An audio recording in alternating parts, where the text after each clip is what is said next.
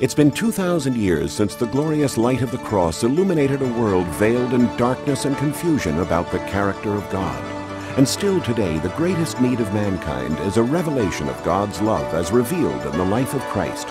Amazing Facts presents the Everlasting Gospel.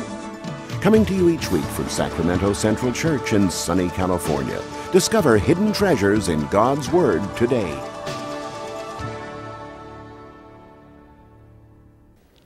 This morning I'd like to talk to you about something that is both near to my heart, biblical, and very, very important. The message this morning is going to be titled very simply, Evolution, Creation, and Logic. And we're going to talk about one of the philosophies or themes, an underlying teaching that has done a lot to erode faith in God's Word and create confusion in our society. We need to begin with a starting point.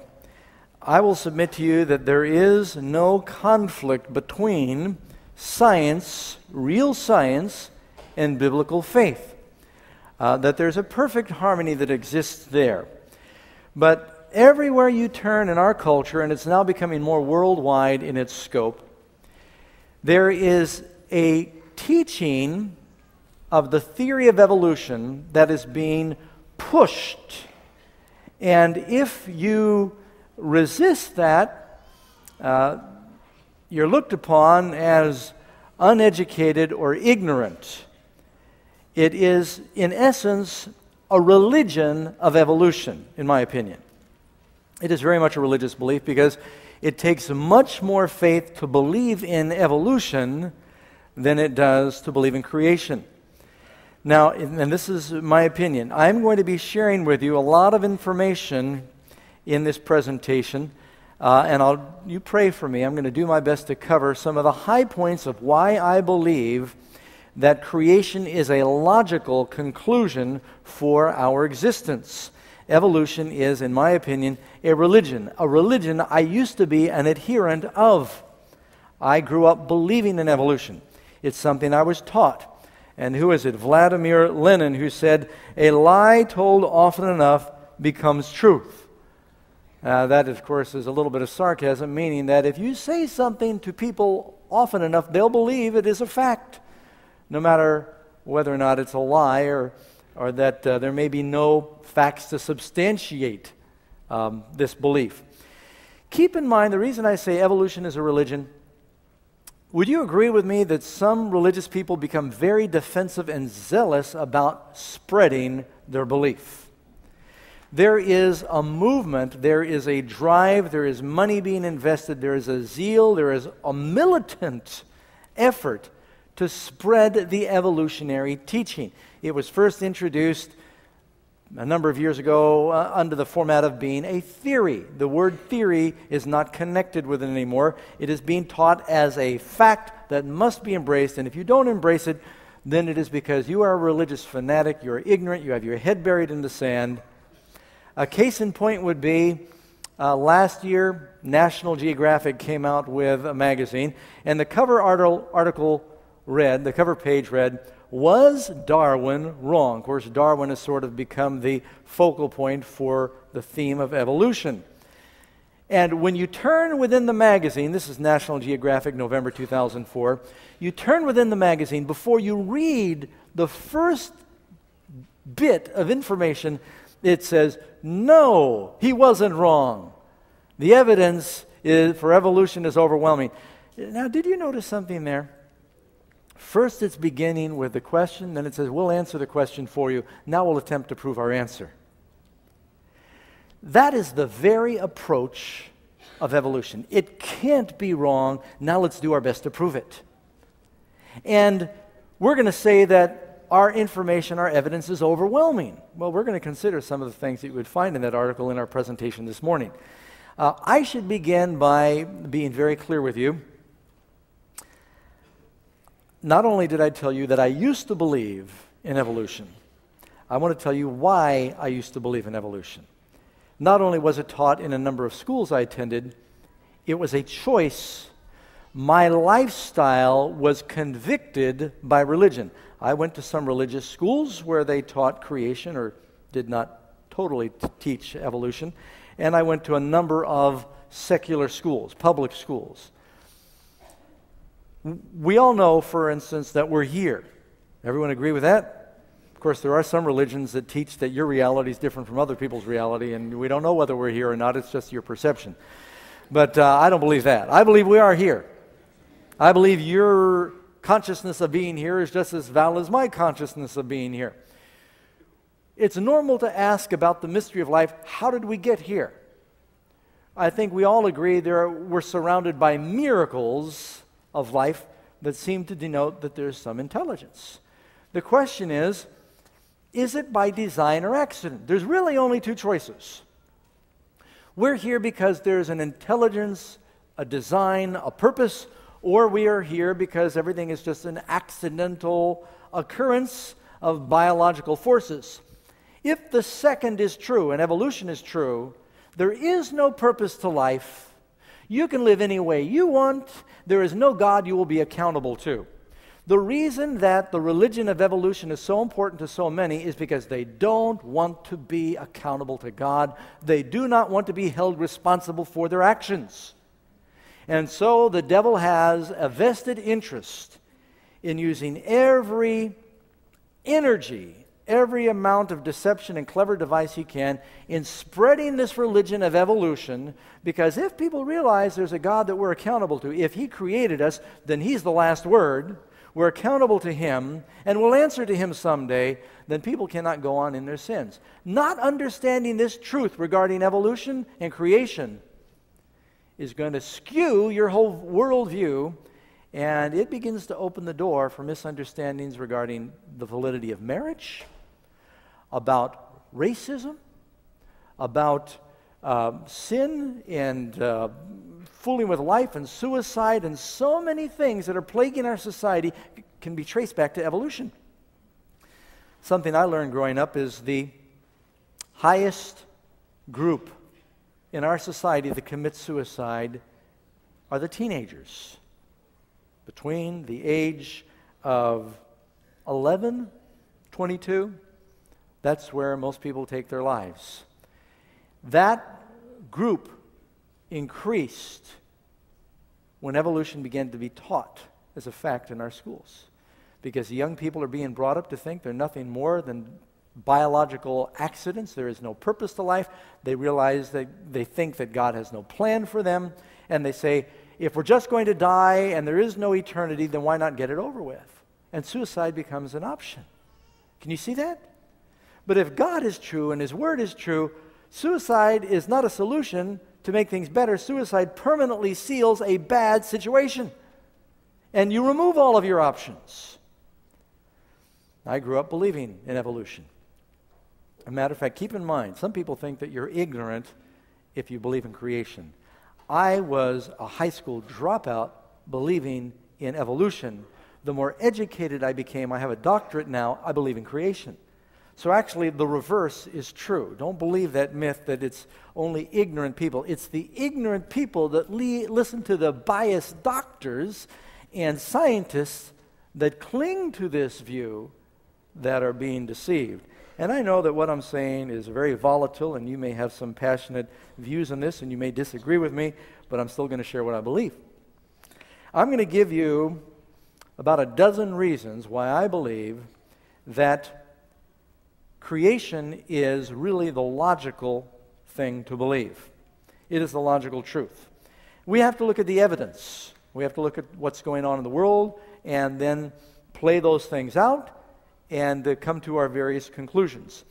For one thing, first reason I'd like to offer for you is we are surrounded by evidence of intelligence and design.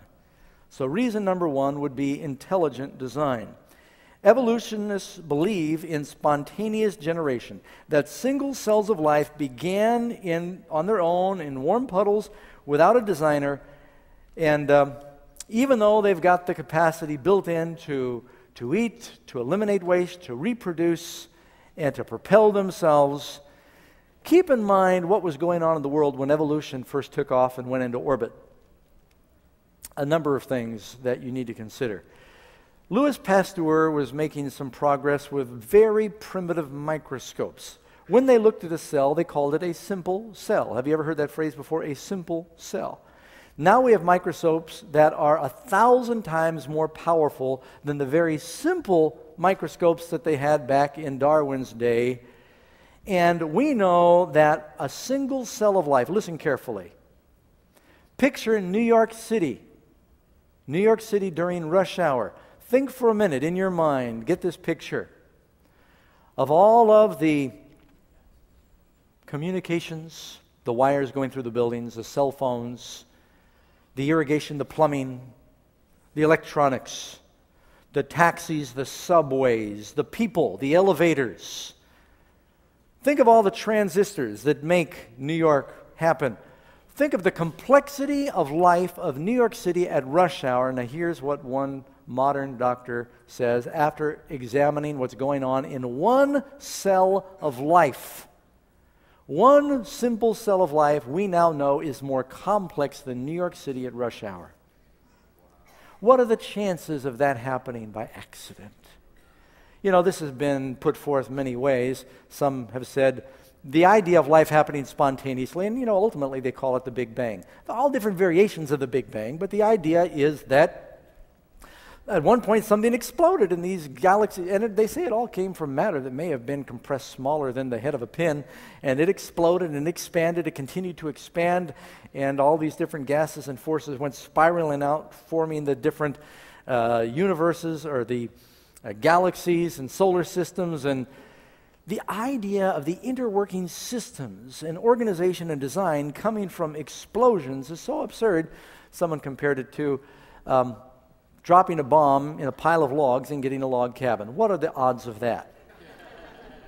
What are the odds of giving a monkey a typewriter? How long would it take him to produce an Encyclopedia Britannica? Can you throw a bomb in a junkyard and get a Boeing 747 or the space station? It's just as plausible to believe in evolution, that the organization and the intricate design that you've got in a single cell of life, not to mention the human body, could happen by something exploding. Now, to some extent, I believe in the Big Bang. I think that God said it and bang, it happened. The Word of God can't produce things, but there may not have been a bang. The other issue would be, point number 2, the complexity of life. Someone said that in Daniel Defoe's Robinson Crusoe, Crusoe's walking down the beach and he saw footprints one day and they weren't his feet. And just those footprints in the sand told him, I'm not alone. There's someone else on the island. Was he right? Is that a logical deduction? Very simple. Footprints in the sand. Can we see the footprints of God in our world? I went riding this last week with my boys and some friends way back in these remote mountains, and we went across mountaintops. And it was quite a sight to see, because the only time I could ever call Karen is I had to ride to the top of a 7,000-foot mountain. And I had no cell phone reception. And my friend said, some of you remember Rob Casebolt, he said, hold it over your head. I'm on top of a 7,000-foot mountain. He said, hold it over your head, it might help. So we had been praying on the way up it would work. So I held my phone over my head, and it worked. I got a signal. So we made all our calls standing on top of our ATVs on top of a mountain. But while riding across these mountains, we came across a few places where 3 or 4 stones were piled up on top of the mountain. We looked at those 3 or 4 rocks and we thought, someone has been here before us. There is a sign of organization and design that could not happen by itself. If we could figure that out, and these are rocks sitting on a mountaintop, that took intelligence, how much more intelligence would it require for all of the organization and the design and the symmetry that you see in the world today? Pardon me, but the idea of it happening spontaneously is absurd. Let me give you, how many of you have heard the illustration about the mouse trap? Now I can't see your hands, but I think there must be some out there. How many of you heard the mouse trap? This is not a mouse trap. I wanted to be different, so I asked Bonnie to find me an egg beater. I don't know where she got this. Do they still make these? Yeah, they do still make them. If you looked at something like this, would you immediately assume that an intelligence produced it? How many would agree? Could you throw bombs at rock for years and never get one of these? No. Hand grenades, it didn't matter. No matter how you arrange the bombs, would they ever produce one of these? No. This required intelligence. The interesting thing about this is it's a combination of 3 or 4 things. You've got a handle, you've got a crank that manipulates the gears to the shafts and the little blenders. I used to use one of these to comb my brother's hair when I was growing up. Now, if you take the handle by itself, does it serve a purpose? If you take the crank and the gears and set it off, if we disassemble this, which would take some work in itself, if you disassemble this and you put the gears off by themselves, would it serve any purpose? What about the blenders? If they're separated by themselves, you could probably still whip eggs, but it wouldn't do what it does when it's combined. This would never evolve, because in order for it to be what it is, all the pieces have to come together at the same time. The handle would never say, you know, I think I'd be more fulfilled if I had blenders attached to me and develop blenders. If you try to crank the crank without the handle, you get this action. It's like a helicopter without the rotor. It needs all of the different components to work. I don't know if I'm making myself clear. There are millions of examples in nature and creation of things infinitely more complex than a mousetrap or an egg beater that would never evolve, because in order for them to serve their purpose, they would all have to have this need to be together all at one time. You remove any component, it ceases to work. Does that make sense? The cells of life, matter of fact, probably this is a good place to lead into point number 3, symbiotic relationships. We are surrounded in nature with what we would call symbiotic relationships. Insects and flowers. There are many flowers that will not pollinate unless they are pollinated by the proboscis that comes out of the nose of the butterfly. And if you go to the rainforest, there are some orchids that have a funnel that is a foot deep, and there is a moth that just so happens to have a proboscis that unwinds that far, and he only pollinates that orchid. What are the chances of an orchid surviving for millions of years, not being able to be pollinated until a moth happens to develop the ability to pollinate that orchid? They would have to happen simultaneously. The food in your stomach is being digested because we have a symbiotic relationship with certain microbes and bacteria. They're called friendly bacteria. Are you aware of that? And that's why sometimes if you've been sick and you taking antibiotics, they tell you ought to eat some yogurt. You know what you're doing? You're reintroducing some of those friendly bacteria, a culture where they can grow, to bring your digestion back where it's supposed to be. The relationship between bees and the flowers. And there are relationships between sea anemones and clownfish. And the little clownfish are immune to the poisonous touch of the anemones. And they keep the anemones clean, and vice versa. They scrub each other. And there are fish that open their mouth and other fish go inside. And there are birds that clean the ticks off the backs of rhinoceroses. And all throughout nature, there are fungus and trees that have these relationships that would only exist if they developed simultaneously. It could never have evolved that way. Then, of course, you've got something that's called the law of entropy.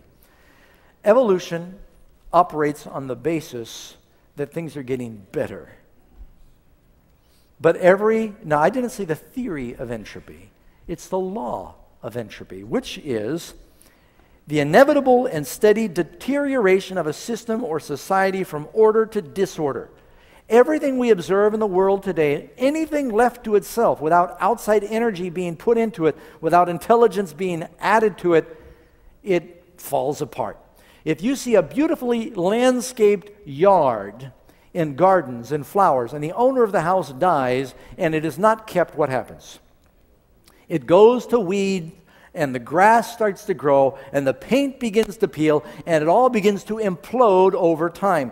And that is a very simple fact that can be seen all through nature. Anything left to itself will begin to deteriorate, to work its way down. Evolution is teaching the exact opposite of what we scientifically observe in the universe. The orbit of the moon around the earth is slowing. It's not speeding up. Matter of fact, it's slowly spiraling further out from the earth every year. And I forget what it is. It's in 1,000 years, it's 800 feet or something like that. It gets further out. And you know, that works in the scenario of the earth being young, 6,000 years old. You can have the moon going out every 1,000 years, 800 feet, and still be in its orbit. But based on that scenario and those measurements, if the earth has been here for billions of years, the moon would have been rubbing against the earth based on that spiral. And just everything we see in the galaxies around us and what they call the expanding universe, things are not getting better, they're breaking down. They were started by the Lord during creation, but evolution is teaching that things are somehow spiraling up and getting better. Then you've got what we would call the flood of evidence. When you look around the world, and I saw it again just last week. This is one of the reasons that made me think of it. We drove by Pyramid Lake, which is over there in Nevada, and you could see where at one time on the strata in the hillside surrounding the lake, there are lines. You could take a level with a transit, put it in the ground, and you could follow that line on the hillsides. It would be perfectly level. You know why? Because water always levels itself in our world. The water had been at a much higher level at one time. And I have been in New Mexico and seen places where you're 8,000 feet up in the mountains, and there's seashells everywhere as far as you could see. You could just dig them out of the hills. The dinosaur bones and the bones and the fossils that we find around the world. You know how you get the multitude of fossils that you find around the world? There had to be some cataclysm that caused a tremendous flood, because the way you get fossils is all this mud and silt covers something quickly and it dies and it is pressed down and it leaves the impression. You don't get fossils when something dies and lays on the surface of the ground and blows away. It must be covered. Otherwise, if a person dies or an animal dies and it lays on the surface of the earth, insects, decomposition, animals of carrion, they break it apart and they carry it off, and you don't get a fossil. It must be covered quickly by mud. For years, the scientists tried to say, well, how did the evolutionary scientists, how did the dinosaurs die off? And they had all these theories of disease, changes in the atmosphere. And finally, they had to come to the conclusion, you know, we found all these fossils in great heaps together, covered with silt. They obviously died in some cataclysmic flood. They could not deny it any longer. The evidence was so overwhelming. So you know what they said? Instead of saying, well, maybe there was a worldwide flood like the Bible says, they said, an asteroid must have hit the earth and caused a flood and buried all the dinosaurs. Have you heard this before? They're trying to find a way to get around the Bible account and still account for the fact that there's obviously been a global flood. Everywhere you look in the world is the evidence. Everywhere I've been in the world, I've seen the evidence firsthand with my own eyes. One of the things that turned me from being an evolutionist to a creationist was when I was living in this canyon in Southern California. And I could see evidence of high water, and this is an 11,000-foot mountain. I could see evidence of high water way up in those mountains, and I thought, I was reading the Bible at the same time that there really was a global flood. Now, I was one of those people who first tried to take my evolutionary beliefs and mix them with the Bible, and I said, well, those 7 days of creation really were probably ages. Now, have you run into Christians that believe that? They try to they don't want to be embarrassed, because evolutionists love to scowl and look down upon people who believe in creation as though they're ignorant. Don't be intimidated by that. You have nothing to be ashamed of. The lack of evidence is on the side of the evolutionists. They have the burden of proof. You cannot show from scientific observation an example of organization and design and interworking systems coming from chaos anywhere that is observable in the universe. You cannot, and this is for me a slam dunk, if they believe that life began spontaneously without any intelligent input or assistance, then why can't any of the scientists or evolutionists anywhere in the world produce one single example of a cell of life being produced by a scientist?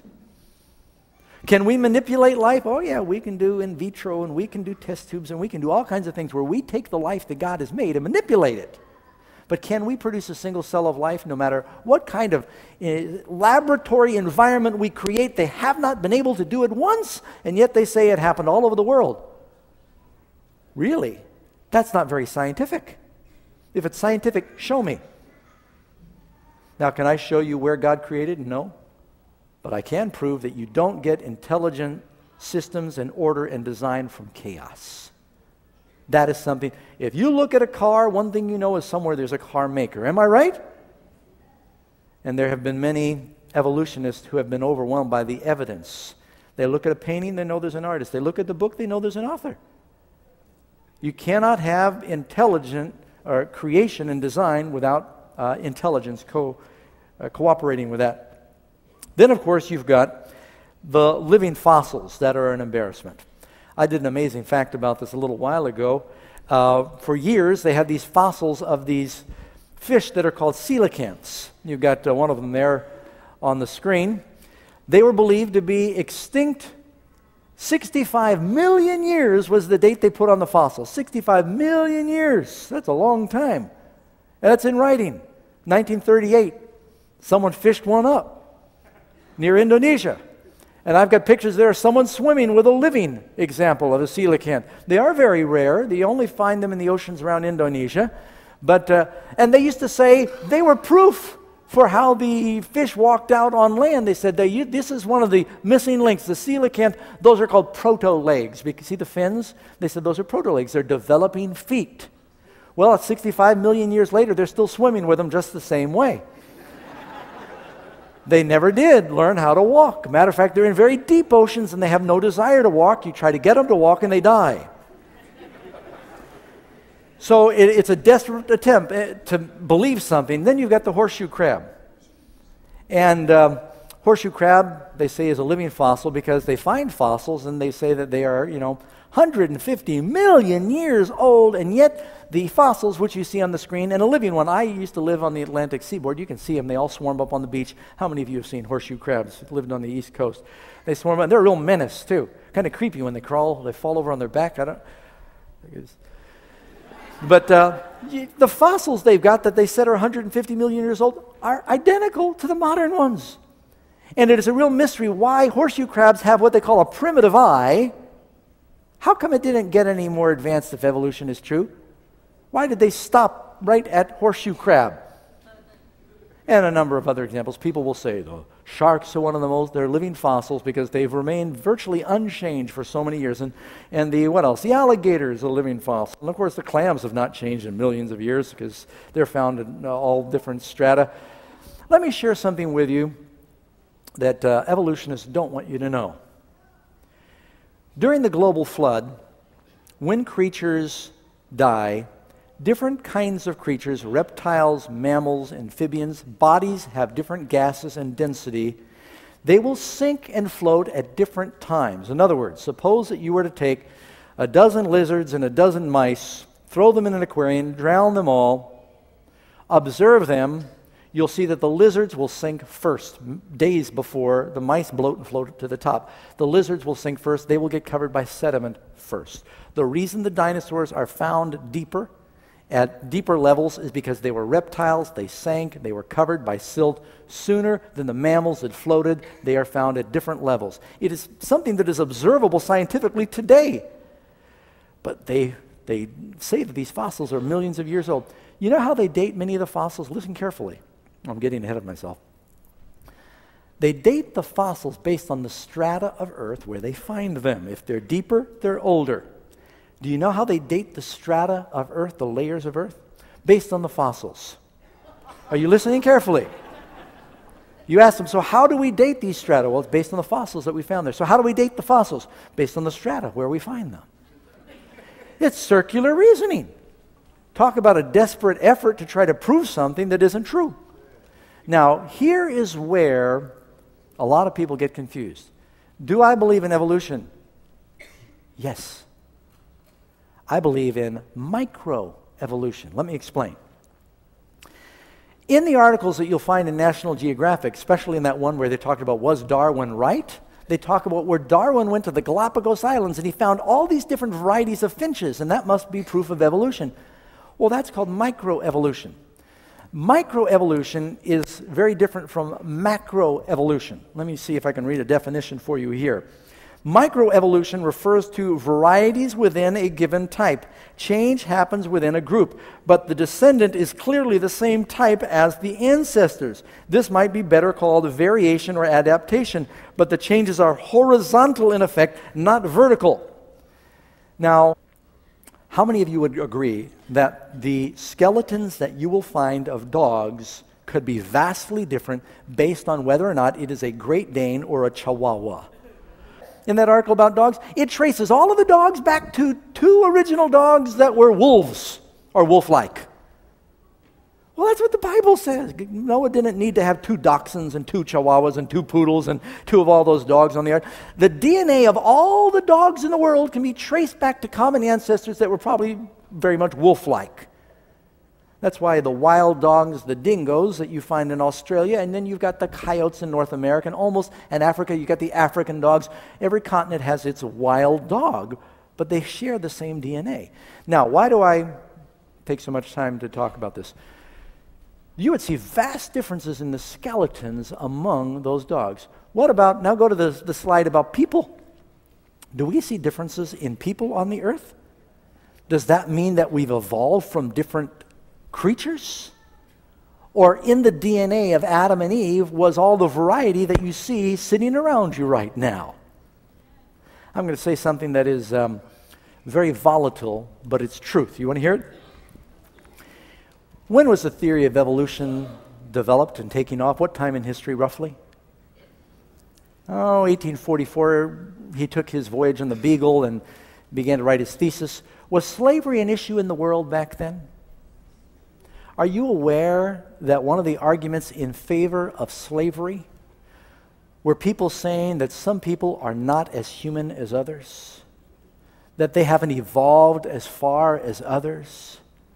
And it is beyond me how any African American could embrace evolution, because really it was forged in the bowels of trying to prove that some humans were more highly developed than others.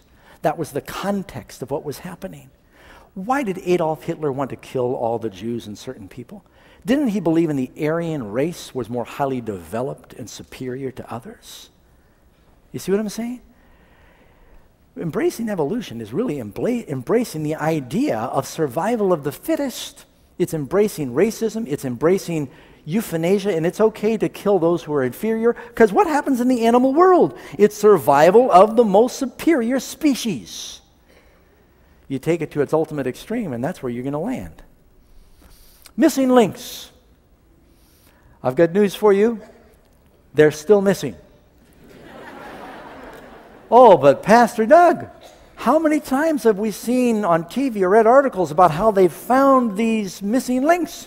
Let me give you a classic example of what they find. Here's a Time magazine a few years ago where how man began. Now, what you've got there on the cover is a picture that is Exhibit A of what happens. They will find particles of a skull somewhere in Africa, no other bones. They won't find complete skeletons. They'll find particles of a skull, and a very ambitious evolutionist, who, by the way, is being funded in order to find things. If he stops finding things, he loses his funding or her funding. You listening? They are extremely motivated to talk to their benefactors and say, you'll never guess what we found. We found a missing link. They will find a little piece of bone here, a tooth here, and they will then take a lot of plaster of Paris, which you can see in the gray, and they say, see, when we fill in the gaps, this is what it looked like. Now, first of all, let's just suppose that they are accurate, but it looks like they took a lot of liberties there trying to make it look ape-like. Let's just suppose. I just showed you all the diversity of skeletons you can find among dogs, and you know what? They're all dogs, right? How much diversity do we find among skeletons of human?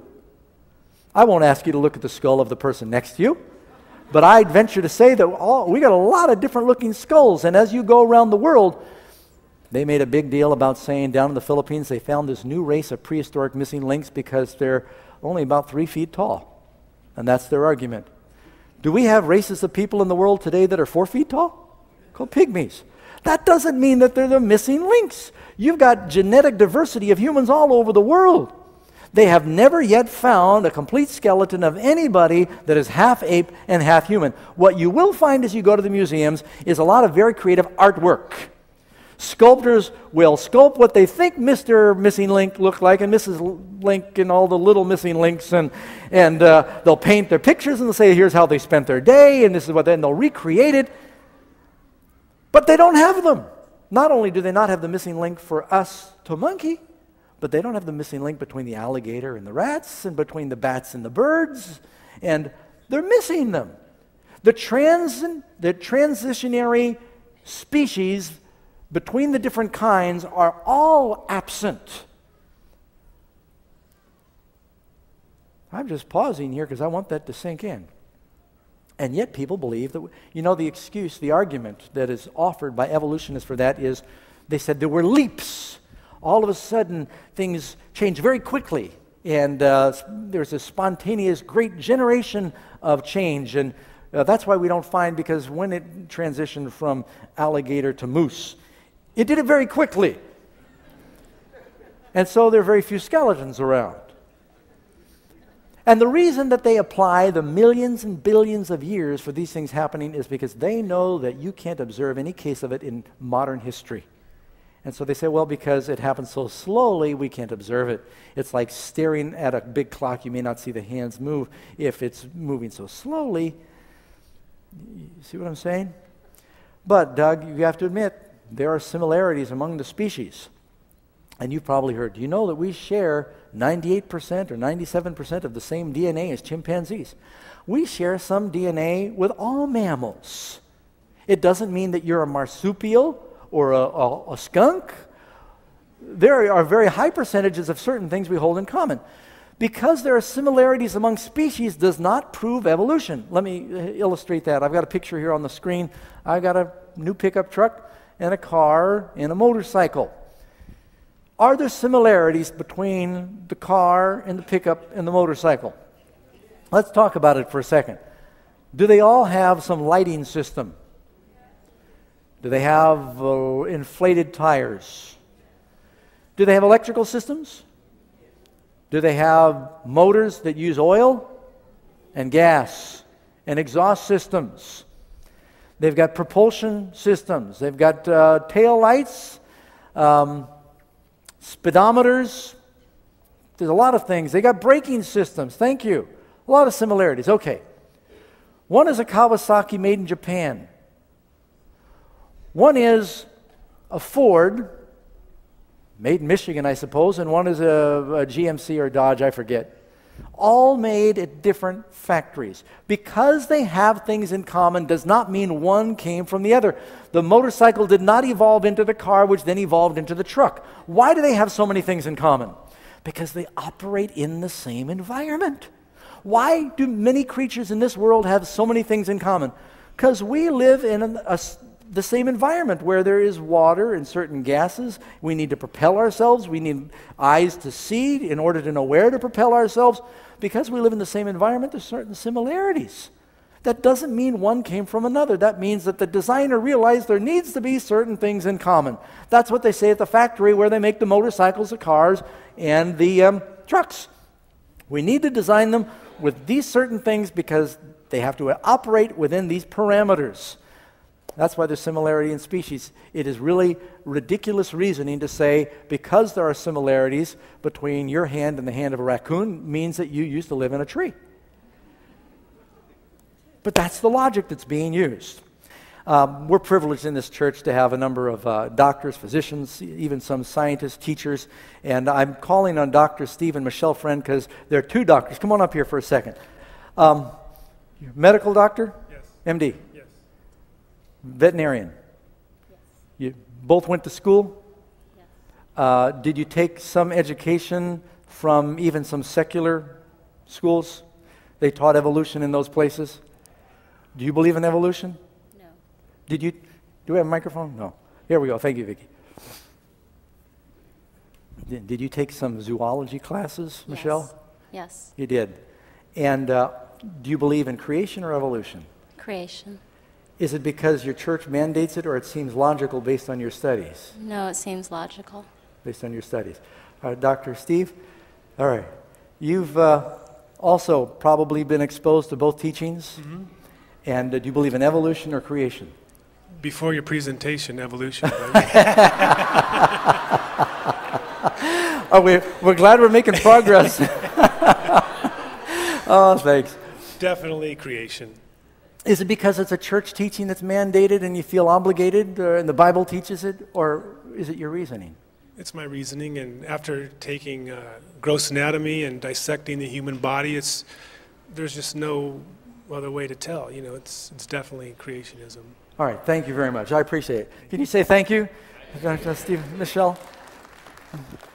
I did that deliberately because there's an assumption that, well, it's only uneducated religious zealots, people who are really involved in the medical field or the biological or zoology or studying animals, they know.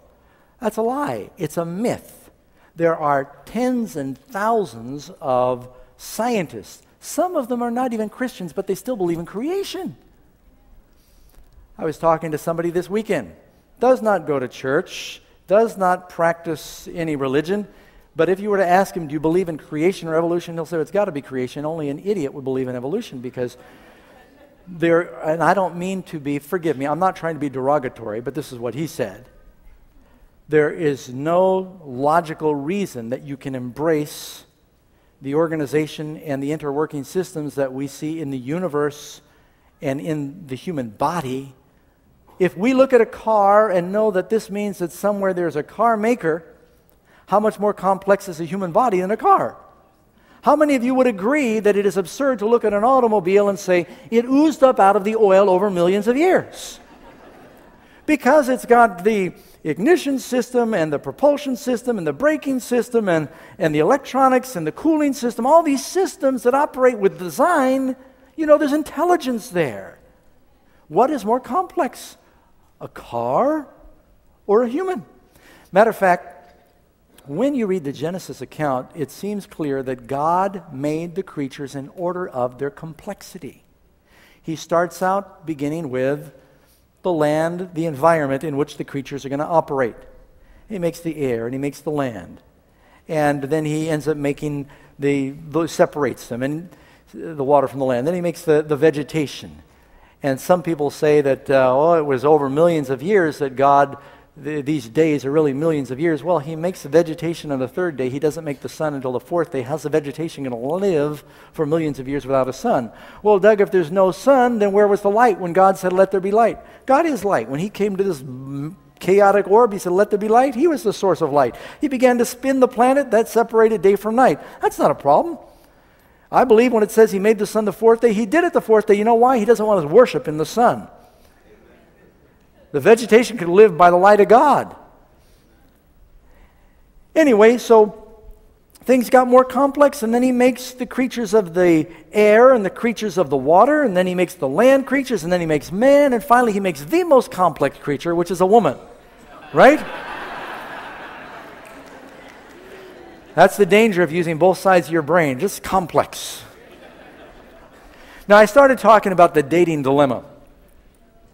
Let me read something. Everyone said, well, they know because they use, carbon-14 radioisotope dating. Let me read something to you from Compton's Encyclopedia. The whole foundation, a wise man builds his house on a rock. The foundation of evolution is built on the dating information, their dating system. If the dating system crumbles, the whole house falls. The foundation is this carbon-14 radioisotope dating. I am reading to you verbatim from Compton's Encyclopedia. Listen very carefully. Carbon-14 is produced in the Earth's atmosphere when nitrogen-14 or N14 interacts with the cosmic rays. Scientists believe that cosmic rays have been bombarding the atmosphere ever since the Earth was formed, while the amount of nitrogen in the atmosphere has remained constant. They believe it was constant. They don't know. Consequently, C14 formation is thought to occur at a constant rate. It's thought to, although the current ratio of C14 to other carbon atoms in the atmosphere is known, that is known, currently it is known, scientists are not certain that this ratio has been constant. Errors in radiocarbon dating can be caused by inaccurate radiation or particle counts, contamination of a sample with more modern carbon, and stray radiation striking the counter. Using relative dating methods, scientists are able to distinguish which events came before others, but usually cannot pinpoint precisely when the events occurred. If they're saying anything in here, they're saying it is unreliable. Now, suppose that you were to see a candle burning in a room. I open a door and you walk in the room and I say, here's a candle burning. You work with the CIA, FBI, and I say, you need to tell me how long has that candle been burning. Well, what can you do? Let's use science.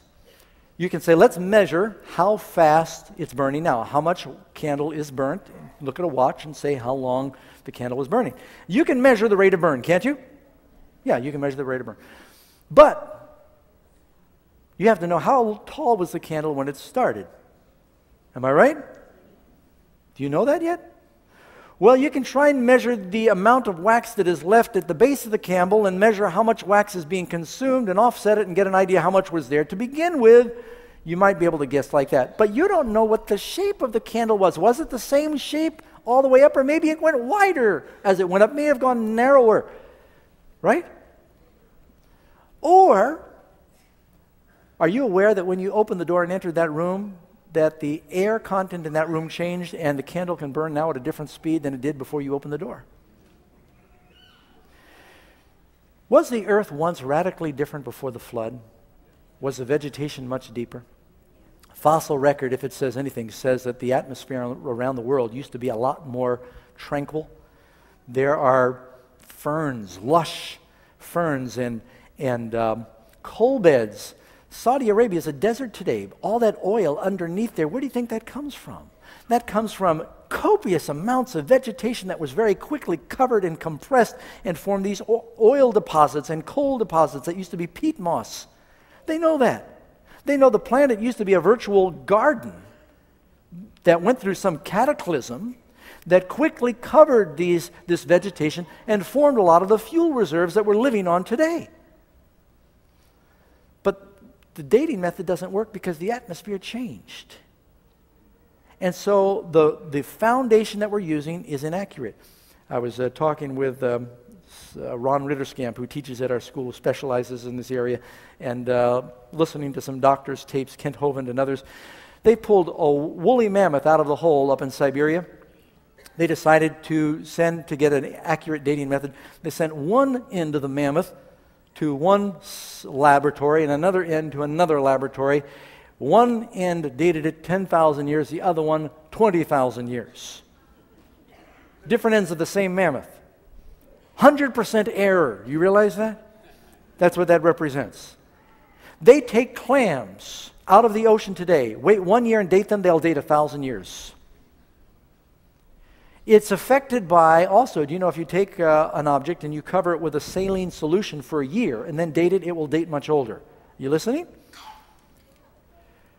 Cover it with a saline solution. Was the whole world covered with a flood? Would that affect all the fossils that were influenced by the flood? Isn't salt water a saline solution? It throws the whole dating system out the window. It is very, very inaccurate. I'm going to have to rush along because I'm almost out of time here. Another thing that I think is important, another point 11, is the history of history. If man has evolved slowly over millions of years and just began to kind of drag his knuckles and walk upright, 250,000 years ago, and then he learned to kind of make some primitive tools, and they've got this scenario about how we developed. All of a sudden, it appears that 4,400 years ago, all over the world, man suddenly became extremely sophisticated and intelligent. Because you look around the world, and you can see these very bright civilizations, like the Egyptians built the pyramids. When do these civilizations date back? None of them dates back any more than 4,000 years ago. I'm talking about the written history. The great archaeological sites, you look at the civilizations of Central America, North America, South America. You go and you look at the temples in Indonesia and Burma, and there was obvious great intelligence and engineering skill. I have been on islands out in the South Pacific. Any of you ever been to Ponape? Anyone here ever been to Ponape? We've got mission work. Ponape. Did you go to Nanmadol, Dr. Baker? There's this place called Nanmadol that is a civilization. I think it's 50 acres, a temple that was built. They've got these basalt columns, some of them that weigh 50 tons. They don't know how they moved them. You ask the natives that live there today, and they'll say, we don't know how it was done. We didn't do it. They know that. But there was some civilization that built this extensive, it's called the Venice of the Pacific. And I've seen it. It's amazing, this civilization. They don't know. All over the world, there's these mysteries. This great intelligence seems to blossom. The oldest trees in the world, how old do you think they are? Well, it's not the redwoods and the sequoias. Some of them can be just about 4,000 years old. The oldest is the bristlecone pine found in our state, oldest tree in the world. They got one called Methuselah. When they take a core sample, you know how old it dates? 4,300 years is the oldest one. There is no living thing on the planet, no tree beyond that time. Well, you know, the Bible says that the whole world was covered and virtually scraped clean of anything living outside the ark 4,400 years ago. If you examine the evidence, it just really proves the Bible. You don't look at the Bible to arrive at your conclusion. If you look at the evidence, it substantiates what the Bible is teaching.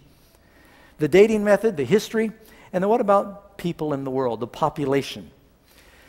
Right now, this is my final point, there are approximately 6.3 billion people in the world today. You can do calculations and guess how many people will be in the world. Here's a chart. They're very concerned at the UN about the population growth. But look, it took, according to the evolutionists, it took, 3 million years for us to get the first billion people. That doesn't add up. In other words, if you look at the population growth of humans today and you analyze that backwards, it tells us that you would be reduced, and you factor in famines, you factor in catastrophe, you factor in plagues. It would reduce the human race to roughly a handful of people 4,400 years ago. The evolutionists know this. You know what they say? In order for humans not to be, we would be covering the planet if man has been here for 10,000 years, only 10,000 years, multiplying the way we do now, we would be covering the planet shoulder on top of shoulder, side by side, all over the planet right now. Even counting for plagues. The only way evolutionists can account for the population of humans in the world today is to say, on several occasions through history, humans have been decimated, and then a small group of them managed to survive and repopulate. But they got to keep wiping us out, because based on current populations, we couldn't have been here the millions of years they say. And you know what is really creating a problem for the evolutionary teaching is DNA. DNA is an accurate science. Here's a map of the DNA tracking the flow of man around the world. I did not produce this map. It is not produced by religious groups. It is just a fact that the migration of humankind from around the world, they have found out, I hope I won't hurt anyone's feelings, the Native Americans did not come from the Jews as the Mormons want us to think. The Native Americans came, their DNA is very similar to that of the people in Mongolia and China, mostly Mongolia. You can tell where the migration came from. Isn't it interesting? See where that star is? In the vicinity of that star, they figure, is the cradle of civilization, somewhere between Mesopotamia and the mountains of Ararat. Very interesting. Well, that's what my Bible says. So you can even look at this evidence. You know, the Bible tells us, as we said in our scripture reading, Acts 17, verse 26, and God has made from one blood every nation of men to dwell on all the face of the earth. And He's determined their pre-appointed times and their boundaries of their dwellings. We are all brothers and sisters. We're not only all related because of Adam and Eve, we are all related because of Noah. And then even more than that, we're all related because of Christ. Our world did not evolve by accident. It was designed and created by God. The Bible says in Hebrews 10, "And you, Lord, in the beginning laid the foundations of the earth, and the heavens are the work of your hands." Again, in the beginning, God created the heavens and the earth. Amen? I don't believe it happened by accident, friends. The more I study, the more the evidence you examine, you're really left with no other conclusion than there is a God that made us. There is a purpose to life. There is a purpose for your life.